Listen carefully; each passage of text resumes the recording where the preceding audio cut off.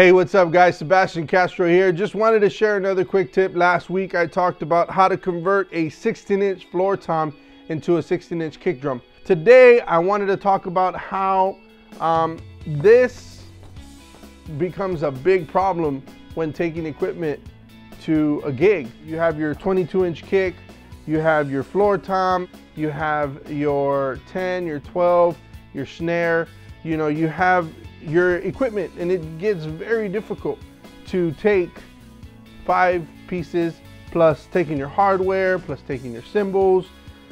By the time you know it, you don't even want to jam out. You're tired of already setting up, taking the gear out of the truck, putting it.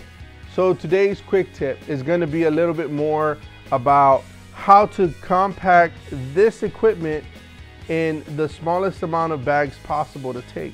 Now, when I converted the 16 and also use the 10 and the 12, one of the biggest things for me was actually trying to find a way how to not take so many bags still. I mean, I'm going smaller, so I wanted something smaller to be able to travel with.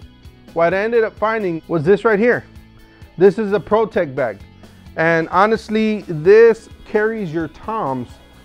When I found this bag, I was actually looking again online to find something that I would be able to take my gear in and not have to worry too much about carrying everything all together. So what I did was I looked online, did some research, and found this amazing bag.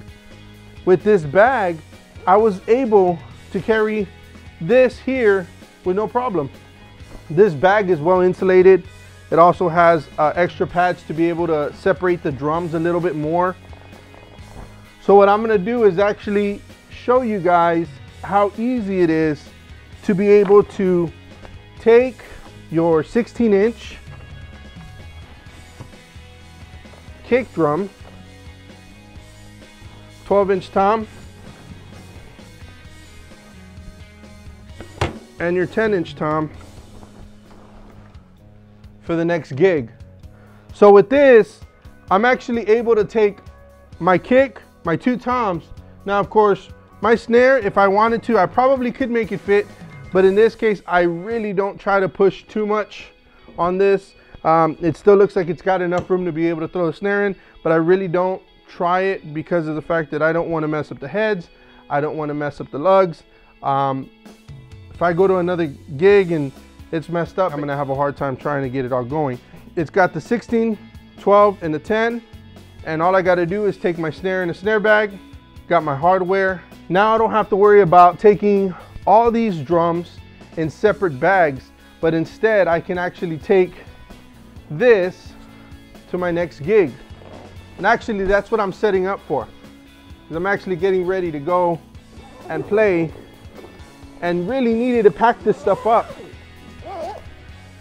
So it's really that simple.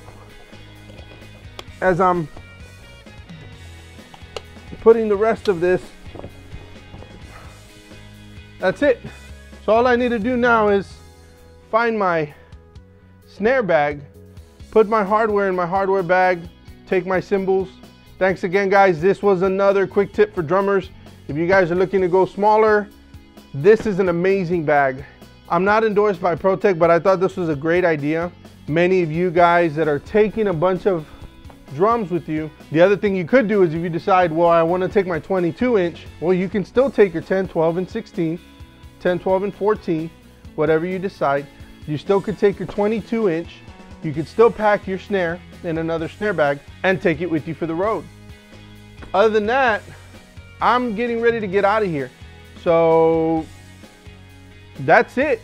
Now I just got to pack my hardware, my snare, take my cymbals, and I'm out of here. Until next week, God bless. Don't forget, check us out online at castrodrums.com, and also Living Disciples Media, which is one of the companies where I'm doing a lot of video production, audio equipment, installation and stuff, where I plan to actually talk a little bit more about lighting, video production, the equipment I'm using for recording drums in-house, and of course, check out the other tech hack where I talk about the batteries, where I talk about the clamp, the Zoom H4n Pro. Other than that, I'm ready to get out of here because I got to get ready to get to this gig. So you guys have a blessed one.